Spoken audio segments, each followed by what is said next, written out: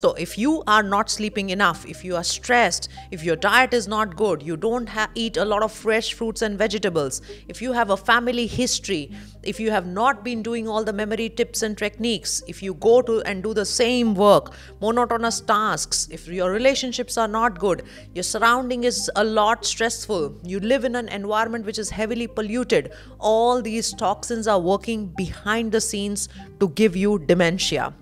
What you should do. So let's first of all acknowledge and recognize that having a baseline memory assessment is extremely important for you. You know your body count, you know your body mass index, you know your WBC count, you know your hemoglobin, your kidney function. What is your memory capacity?